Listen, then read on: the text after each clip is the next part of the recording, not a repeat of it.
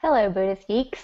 I'm Emily Horn, and today on the Geeks of the Round Table, I am joined by Vincent Horn, Kelly Sosan Bearer, and her lovely puppy, and Kenneth Folk.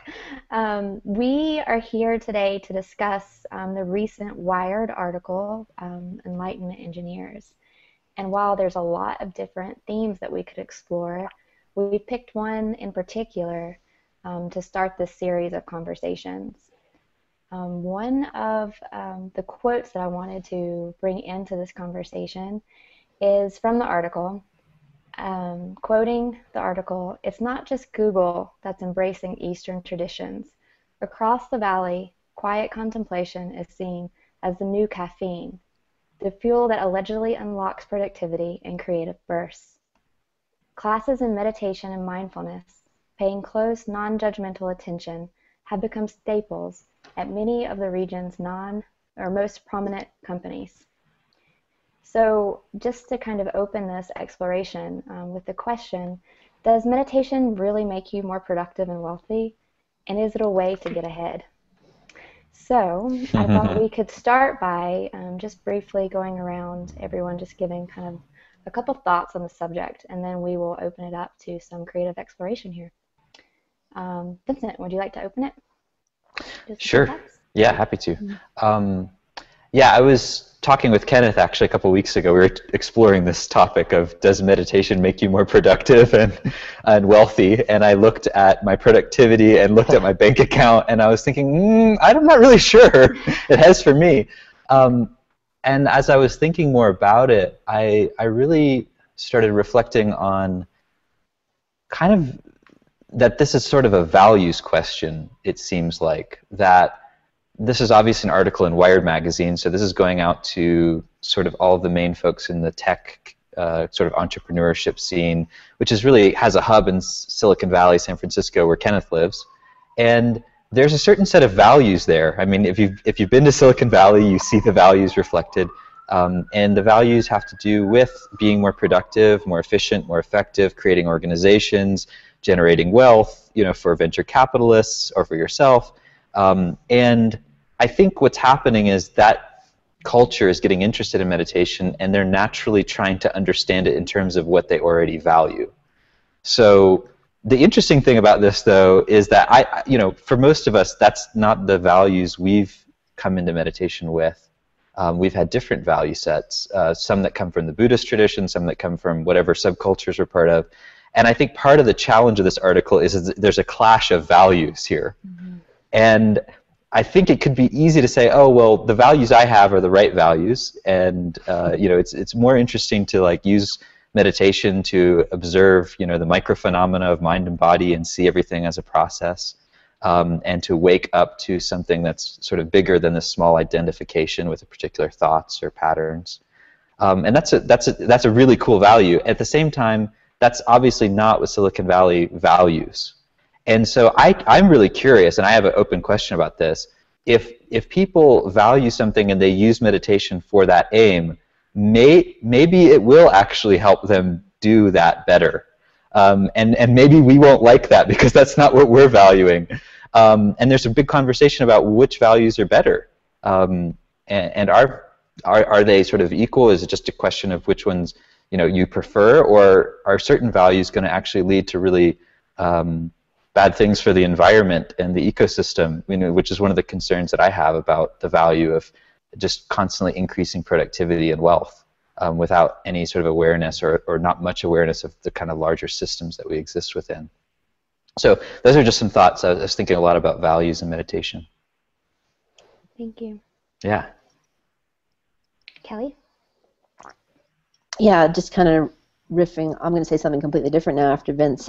Just riffing off values, and just really looking at stages of development and how each stage of development actually can use meditation as a tool to enhance their own value meme of where they're at. And I think that's an interesting way of looking at meditation. Meditation is just not one thing. Meditation can be many things depending on what worldview you're coming through, what stage of development you're at, and what you do value. And at a more kind of scientific, business-oriented developmental level, or kind of like that mindset. I think anything that's outside of you that you can see to use to make anything else better is ultimately going to become a tool to improve yourself. And yourself in this situation seems to be really based on what your values are, at least what I got from the article. So like saying like contemplation is the new caffeine, that is a huge statement. What does that mean? Why are we saying this? And is it true? So reading this article, Enlightenment Engineers, and then having the topic of this show be called Enlightenment Engineers ? I've just really found myself having a lot more questions than I do viewpoints or answers or kind of statements to the article itself, and I'm just really curious how people make the leap from meditation to being more productive to being more wealthy, and I'm just really curious kind of that trail of thought, how we get there, and then kind of wanting to look at that and seeing if we can unpack that thread and seeing what's accurate, what's not accurate. Is it true? Is it not true? Are these just side effects, just like happiness and compassion and joy? Is productivity a side effect of meditation? That's an interesting question. Mm-hmm. What about you, Kenneth? Since I'm in San Francisco, a lot of my students are tech people, and I hear this all the time. Will meditation make me more productive? And I always say, I don't know. I don't have any data to support that. I know some people who will say, yes, meditation definitely made me more productive. So I'm thinking of one fellow who is very successful in business. He had a big breakthrough, I don't know, 10, 15 years ago, and he says that somehow informed his business success. I know another person who's also very successful in business, and he's been meditating for about 6 weeks, and he says meditation makes him more productive. So the jury's out there. I know some people, by the way, another person who's very successful in business, and he says if everybody meditated, nobody would get anything done. What happens is you get to the point where a lot of the drivenness fades away. You don't care to work your fingernails to the bone to do whatever it is that you thought was so important. Now that certainly makes a lot of sense to me too. So could go either way, and it may be that meditation has exactly no bearing on your success or lack thereof for most people. If you think of mind training, mental training, as a big, wide open kind of a thing, you can train this mind to do all sorts of things. Well, it may be that you can design specific practices that would make you more productive. Again, I don't know. It certainly is true that you can design practices that do something to how you experience the world that make you that lead to peace of mind. That's something you hear a lot about from meditators, and I can get on board with that. So meditation can lead to peace of mind if you do it in a certain way. Riffing off of what Vincent said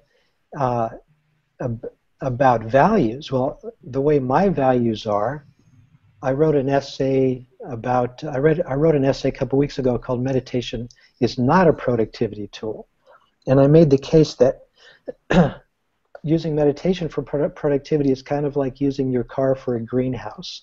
Your car actually might make a good greenhouse. It has windows, it will heat up in there. You could probably grow a great crop of groceries in your car. But your car's good for a lot of things. And in fact, one of the good things that your car would be good for is if your crop fails, you could drive to the market to buy groceries. So I think of this, meditation would be really good for almost everybody, I think, if they do it according to my values, which is that even if you don't succeed in business, you'd still be okay. Now, I want to make sure nobody heard that as if you meditate, you won't succeed in business, and if you meditate, you shouldn't care if you succeed in business. I didn't say that. I actually think it would be wonderful to succeed in business. I would like to. I have never been able to do that so far. But wouldn't it be nice to know that when everything goes wrong for you, at the end of the day, you're sick, you're old, you're dying, and your business just failed, you could still be okay? Now that would be worth meditating for. Thank you. I agree with you, Kenneth, on some things, and really appreciate what Kelly and Vince has said as well. One thing that I've been thinking about in relationship to this is that with meditation, in my experience, there have been times that has not led to greater productivity at all. And when it has led to what I would call greater productivity or creativity, it's been times where I've been able to see through this illusion of a contracted sense of self. And so that spaciousness has allowed more birthing or becoming in a genuine, authentic way, which in my experience, it does seem like a caffeine, I guess we could say that. And then the trick is, though, the minute that is grasped onto, it creates a solid sense of self again, and then therefore the meditation has become a method and a stagnant process that actually has not been, it has not led to greater productivity. So I think that there's a tricky balance with this topic about what really happens when we sit down to practice. And I can relate to the values question, what are we practicing for? And I think that motivation is really important with determining there was another quote from the article that I'll bring in at this point, and then we can open it up to discussion. It brings up the question of return on investment. And the article said, entrepreneurs and engineers are taking millennia-old traditions and reshaping them to fit the values goal-oriented, data-driven, largely atheistic culture. Forget past lives, never mind nirvana. The technology community of Northern California wants its return on investment in meditation. And to me, that's like there is a quality, of course, like we want something when we meditate, and there is a process of letting go of the seeker or that grasping quality, and that's natural. And in the other sense, it may not be bad to want something. So I just want to open it up now to just a discussion around these topics and see where we go from here. I'll kick it off because Kenneth, something you said about sort of seeing mind training as like a broad thing. That's one thing I was reflecting on, is maybe certain kinds of techniques actually are better for becoming more productive. Like I can remember, a year or so where all I did was shamatha meditation and all I focused on was the breath. And I remember during that time my mind was hyper-focused most of the time. And I felt really clear and focused a lot. And I think perhaps during that period, maybe my productivity increased in some way. Although, to be honest, most of what I was interested in being productive with was meditating more. So it's not like external productivity increased. But then, and I think we've sort of talked around this, the techniques where I've, for instance, done Vipassana practice, where I've sort of deconstructed the breath and deconstructed my experience. There have been years where I would go to work, for instance, and just feel like I couldn't do anything. And I would still manage to slog through, but there'd be like weeks at a time where I felt like I was completely useless, and I suspect I was more useless. Anyway, just interesting to think about the way that different meditation techniques might actually have a bearing on whether or not we sort of are productive. And that's sort of assuming that that's even important to someone if they're meditating. Yeah, I'm really interested in this whole, again, the meditation is the new caffeine, because if you look at caffeine, it's a stimulant, it's a drug. Are we really saying meditation is the new drug? Silicon Valley, or in general at all? I just think that's an interesting statement. It's like, pop the meditation pill. Yeah. There's something really unsettling about that to me. And then at the same thing, it's like my mind keeps associating it with Red Bull too. It's like people drink Red Bull to get like a lot of stimulation. And I think the trick, or for me, what comes up is that in the beginning, meditation was like a stimulant to me because I was seeing all these things and it was very exciting. But to stick with it through the unpleasant parts, I wonder when that comes in as well. Yeah. Well, sorry, go ahead, Kenneth. I've been thinking about a new way to model the benefits of meditation. I'm always thinking of new ways to model the benefits of meditation. And the new one is called ramification. And ramification, if you trace the Latin roots, it means branching. So the way this works, if you imagine a tree, and at the very tippy top of the tree, that's where it's growing vertically. So if you can manage to stay at the top of the tree, you're growing all the time. However, if you look at what happens to a tree, it comes up, and whatever is in the very top of the tree, if you put a little mark of paint on the leaf that's at the top of the tree, it doesn't stay at the top. It rolls over to the side. Always branching like this. So this is the ramification. Now, you can select any of the many things that can happen while you're meditating. You can say, sometimes when I'm meditating, I become more productive. And then you fixate on that and you say, that's what meditation's all about. It's about productivity. Well, but then what happens is you branch off to the side. And maybe you spend the rest of your life obsessing about how meditation will make you productive. Meanwhile, at the tip of the tree, something new has happened. Something else has happened. So imagine all the things, all the benefits, or all the models that people have for meditation. Some people say, if you meditate enough, you'll stop thinking. Okay, so that's one of the branches that goes off, and it basically stagnates over to the side.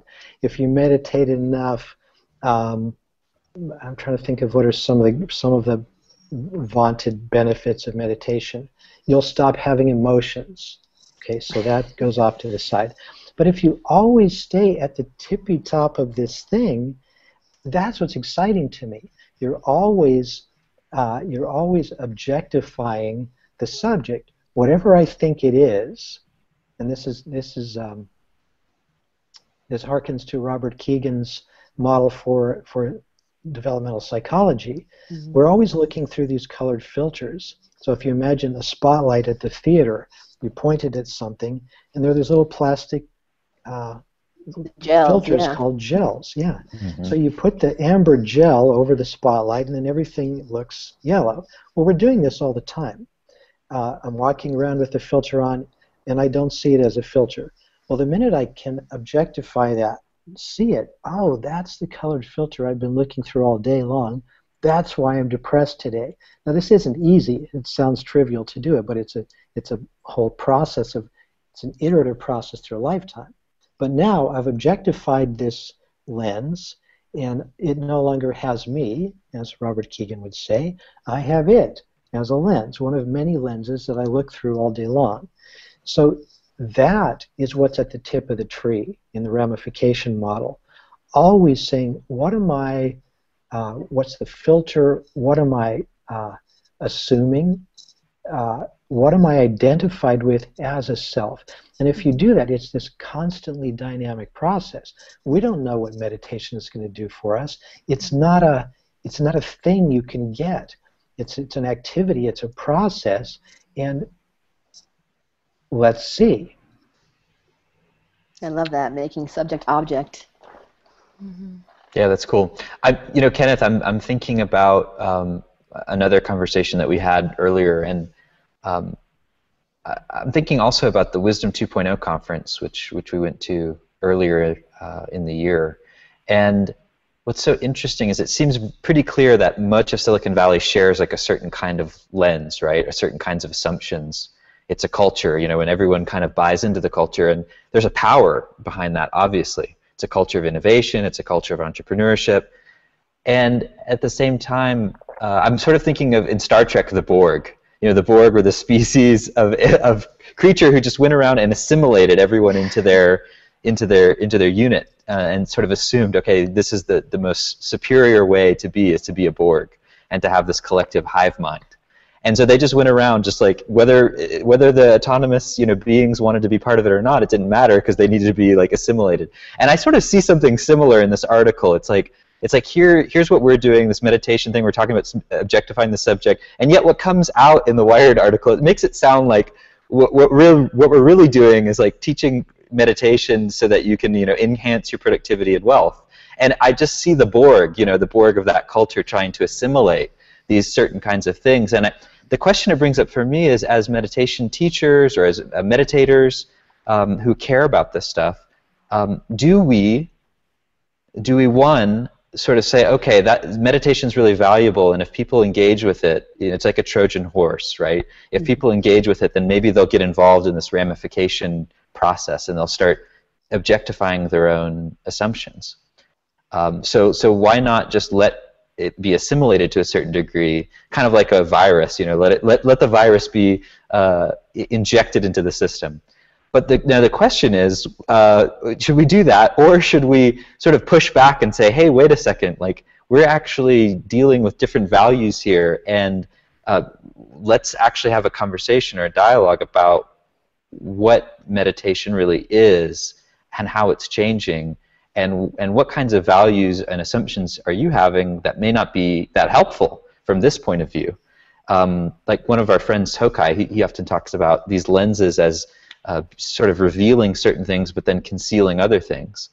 And I mean, there's obviously so much power and influence and money in Silicon Valley, and if they're going to start, you know, using meditation to help whatever they're doing, should we just sort of give it to them without asking any questions, or should we push back and say, hey, if you're going to use this, like, we're going to have a conversation about what this is really about? So that's going back to the values question. I feel like that's really important, and I know that's not what you're doing, Kenneth. You're working with people, but you're having these kind of conversations, I imagine. Right. Well, in the article, it talks about how Luke Nosek, one of the PayPal founders and now venture capitalist, very successful in San Francisco, he sponsored me to come out here to teach meditation in San Francisco, and we had a plan. It's a plan that I call Enlighten the Illuminati, and Luke was totally on board with this. Enlighten the Illuminati. If we can help some of the most influential people in the world to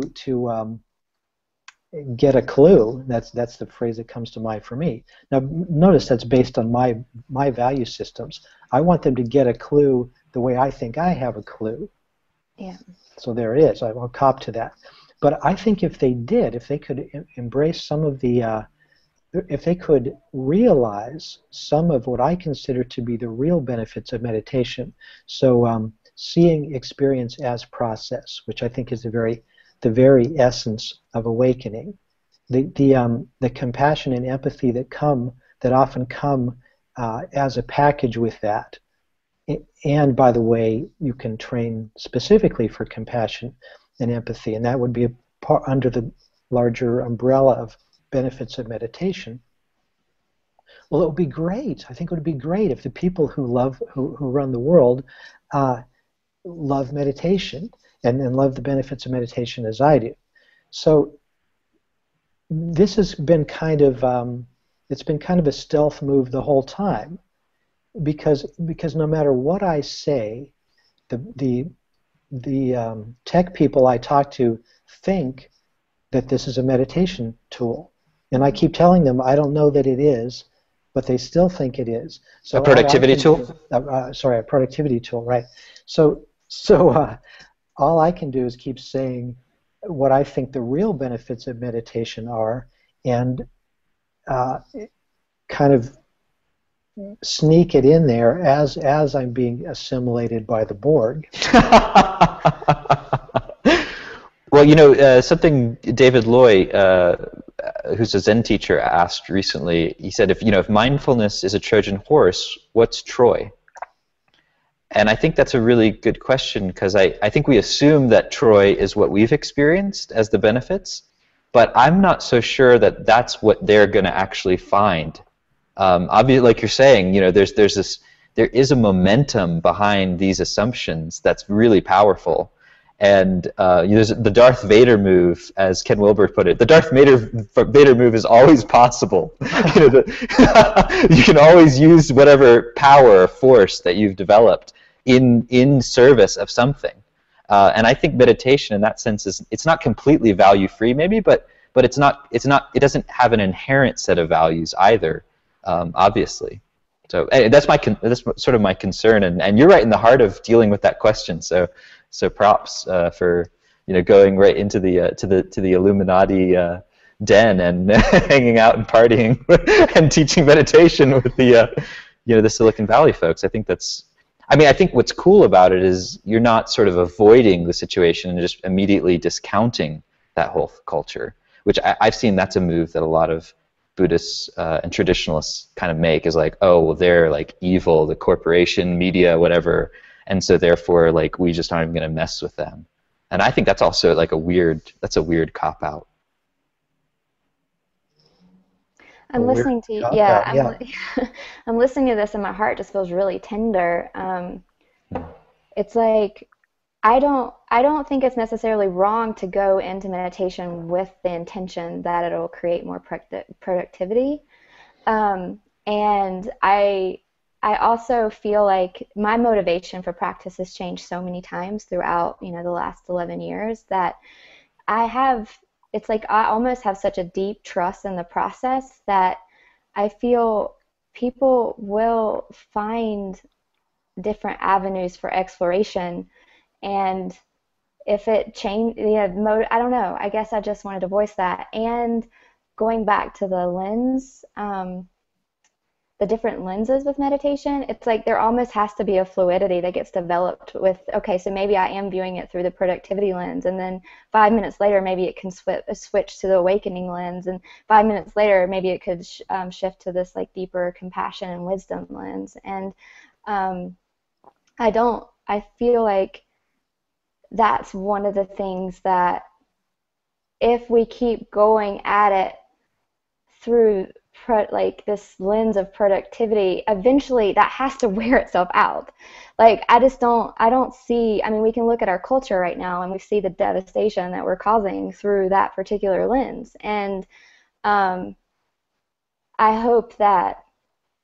guess my genuine hope is that the Silicon Valley and all of us can really even start to examine our lenses. So I'll put that out there. And the other thing I want to voice is that the article was very, and I can hear it some in our language here, is very masculine oriented, which is, it's like the goal driven, and I have that. I have that. Like I want to be good and I want to succeed, and at the same time, with this fluidity of taking different perspectives, I think there is a opportunity for us to hold both the goal orientation and this more relaxed ebb and flow, trusting process of meditation. So I just want to put that out there.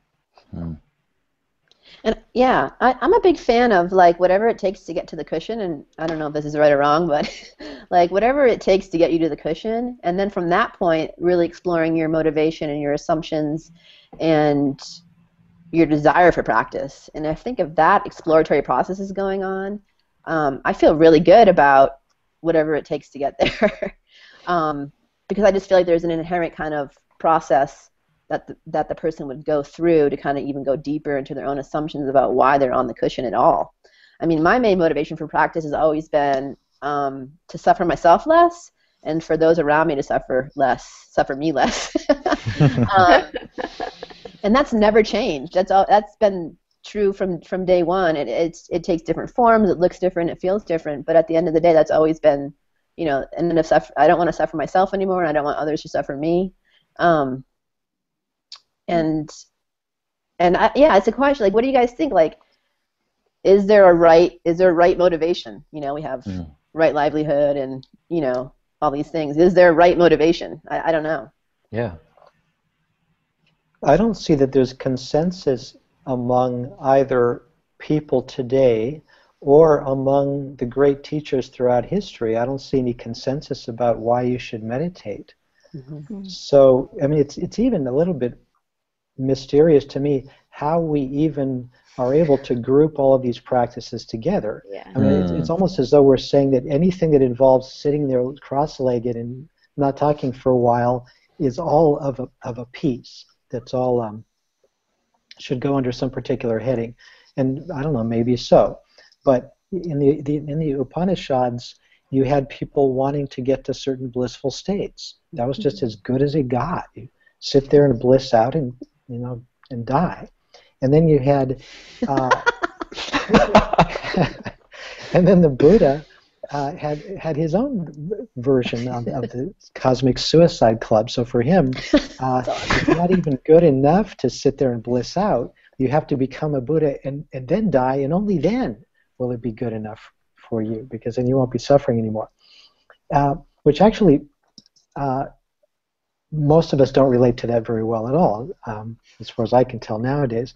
Most people want to have more of the Mahayana version of this. We want to have life and relationships and meaningful work, and we want to awaken.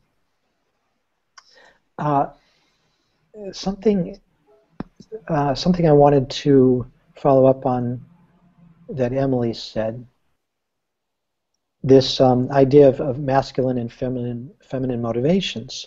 So a more feminine approach would be, it's not goal-oriented. Just, I don't know, see what happens. And there's a lot of instant freedom in that. Oh, okay, so I can even relax from having to get ahead. That is good. And then there's the more goal-oriented approach. How much can I master meditation, which would, I suppose, be a more masculine approach. Now, in the article, Vincent and I have talked about this before. In the article, Noah Shachtman, the fellow that wrote it, assumed something. He framed it as though the default position going back forever was meditation must never be goal-oriented. But that's not true. So if you look at the earliest texts that we know of in Buddhism, which are the Theravada texts, the dying words of the Buddha were said to be strive diligently. It's a very famous saying in Southeast Asia, apamadena sampadeta in Pali. Strive diligently. Because, why? Well, because you have to awaken in this lifetime. That's the gig. So this idea that the traditional meditation, traditional Buddhism is all about not being goal-oriented, it turns out not to be true. We see those themes all along the way, theme and counter-theme. I saw a bad surfing movie a long time ago, and there was one good scene in the movie. It was about there were some competitive surfers, world-class competitive surfers having their competition on the beach in Hawaii, and then about half a mile from them, also surfing, were another group of non-competitive surfers. And the non-competitive surfers, who were also, by the way, great surfers, said, those guys, they're kind of immature. They're over there strutting and trying to defeat each other, but we call ourselves soul surfers. And it was understood that the soul surfers kind of had the moral high ground there. And I think that's fine. So there are always going to be some people who just do it for the love of it, and in some cases achieve excellence anyway. And there are also going to be people who want to compare and compete and have some metrics for success, and their whole thing is about gaining excellence. I think it's all good. Yeah, and I just want to make sure that when bringing the feminine and the masculine, I feel like I keep getting the Zen phrase, not two but one, not one two. So it's like I feel like where we're going as a collective, and this is a broad statement, but is some sort of integration between those two approaches, where the Buddha said, strive, get enlightenment, whatever you said, Kenneth, I don't remember exactly, but then the other part of the relax, accepting, freedom is here, readily available in this moment. So I feel like there is a balance between those two that can even be seen externally in our culture, that we are exploring the edges of. And I feel like that is a really important exploration for our culture to go through, especially because we tend to preference one side of it, and that's just been tradition. Sort of to tie what you guys are talking about back to the original question of values, I've been reading a really good book called Leading from the Emerging Future, and it's by a guy named Otto Schwarmer. And I think he's friends with John Kabat-Zinn, and there's sort of an influence from the whole mindfulness movement there. But he talks about, sort of the downsides of the infinite growth model in terms of our economy and the systems that we use. I mean, we're using probably about 1.5 planets worth of resources for the one planet that we have right now, and that seems to just be increasing. And it seems like the mindset that gives rise to that is the kind of, like you were talking about, the imbalance, or the kind of, when someone is just all about growth and development, and about their growth and development, about making more money and maximizing ROI, and it's sort of just the single-minded focus on sort of pushing one or two kind of particular things forward. Well, if we do that like we've done with like economic growth, then the problem occurs because we don't exist in this sort of infinite system where there's an infinite amount of resources. We have to stop at some point and consider how our striving diligently at whatever we're doing is affecting the systems or the broader context that we exist within. At what point, for instance, when I started off meditating and I was super charged about getting enlightened, and I was talking to you, Kenneth, and Daniel Ingram, and you guys were saying, hey, this is possible, that you don't have to think of this as this esoteric thing that only these old dead dudes achieved. That for me was awesome. And yet Emily can attest that during those first few years I was sort of alienating her, judging her for not having the same motivation, getting competitive with her, acting like I was more enlightened than her. And it's like, yes, it really helped for me to focus, and yet I was, from the outside, probably just this really obnoxious asshole.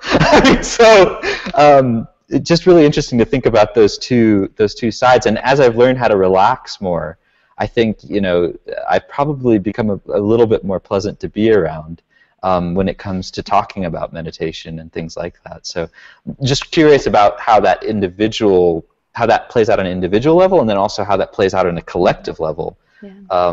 Because it seems like we can't completely separate our individual tendencies and patterns and habits from our collective tendencies and patterns and habits, that they're sort of tied together, and maybe even to the point where the future of humanity is really depends on our being able to deal with this on that level, so that we can make sure we're not just going off in this infinite growth direction and not considering the whole, which is itself a movement of compassion and care, and recognizing our limitations, which is also part of that. For me, it's been part of that.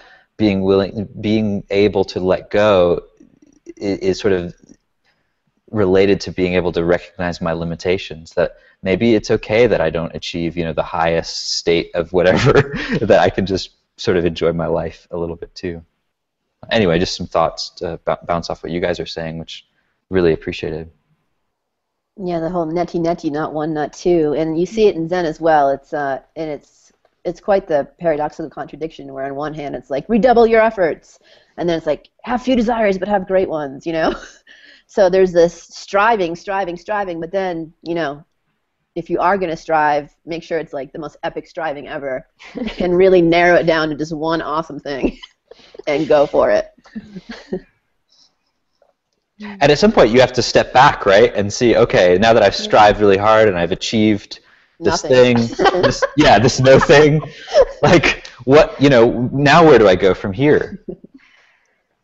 Yeah, so for me, that's part of the joke. This constant iteration, coming back to ramification, always putting myself back at the tippy top of the tree and realizing all of the things that I thought I had achieved they're just dead branches going off to the side, and it's what has become compelling is being in the flow of it for its own sake.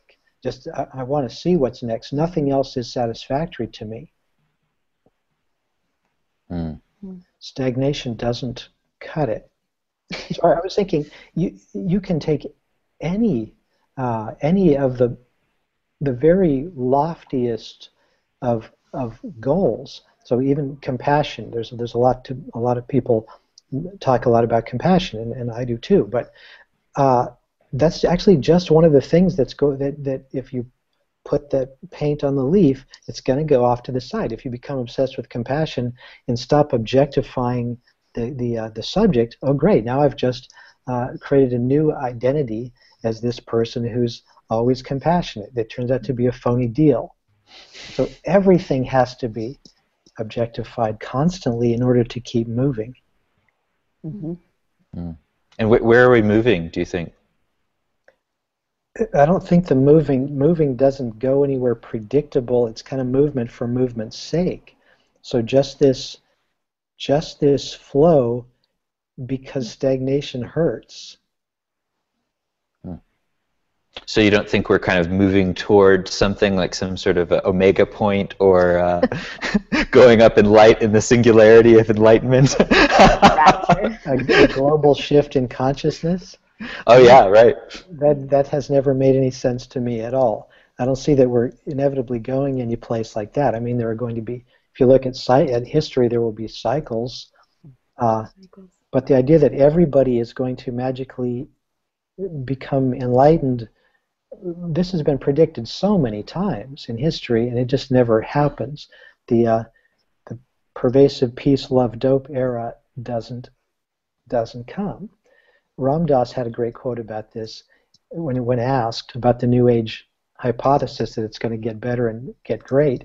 He said, well, at any given moment, there are some people waking up and there's some people falling asleep.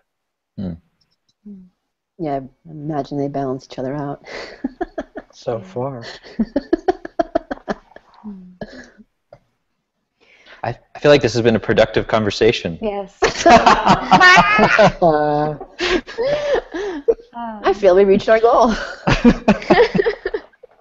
Well, we are coming to a close of the time that's allotted for this conversation, this part 1 series of the Geeks of the Round Table, Enlightenment Engineers, ? So I just want to say thank you to all of you for being willing to dive into this topic, and I'm sure that it will continue. So with that, I want to just close out. If anyone has any last comments. Oh, thank you. This has been fun. Yeah, thank you. All right. Thank you. Thank you, everyone.